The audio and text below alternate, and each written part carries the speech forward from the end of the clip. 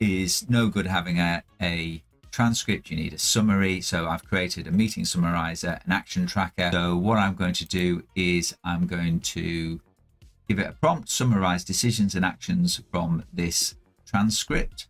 And I've got a dummy transcript here. Let's upload it.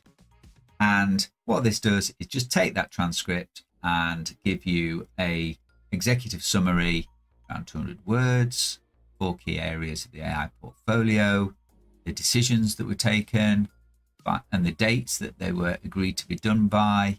And then we've got the actions, which is CSV-ready. You can just drag this out and put it into a file. You put it into a project that you use for your business to make sure that you're managing all your actions. You're getting transcripts from meetings, put them in.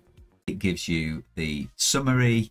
It gives you the actions that have been agreed. It even gives you some emails that you can send out to people who were at the meeting to thank them and to remind them of the tasks they've been given. Fantastic.